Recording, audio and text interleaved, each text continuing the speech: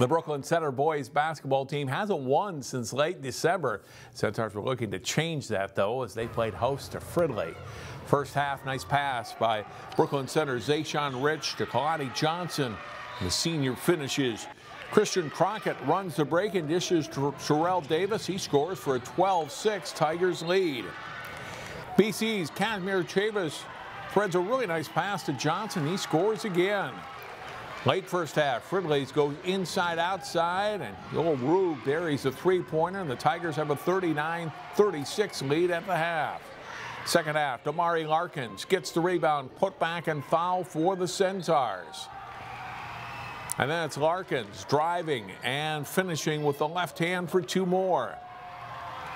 Danny Yates gets his defender in the air and steps in to hit the jump shot, cutting the Fridley lead down to 7. But the Tigers then go on a scoring run. Isaac Burns drives and scores here as Fridley beats Brooklyn Center 83-73.